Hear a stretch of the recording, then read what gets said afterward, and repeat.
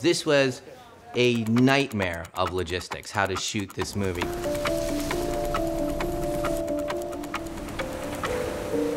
Wow, I just got chills.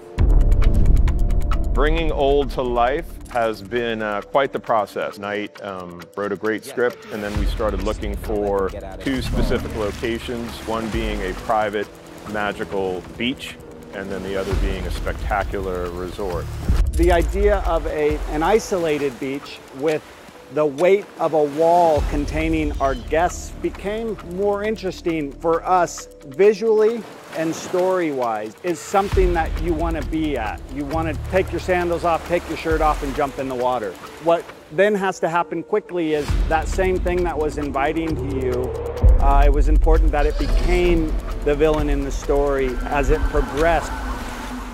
You know, we looked everywhere, and when I say everywhere, I mean everywhere on the planet for a place that could be this beach that I imagined in my head.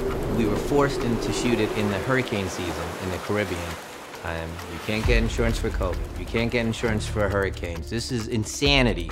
We built the wall, and then a hurricane hit. And the wall got taken out. We took a big risk.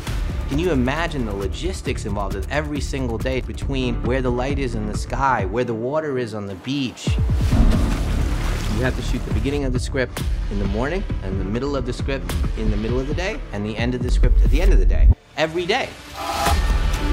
And then on top of it, the hurricane season kept on taking the beach away, eating the beach away. We had to become experts in the motion of water and how many joules of energy are in waves. And we had to learn all of that to say, hey, at 2 p.m., we're gonna lose most of the beach as the high tide comes in. We have to get this scene and that scene done. There was no room for error at all. We shot this in a very specific amount of time, and we literally did not have one more day. That's how tight it was. The idea that we got to make this movie and tell this story was very precious to us.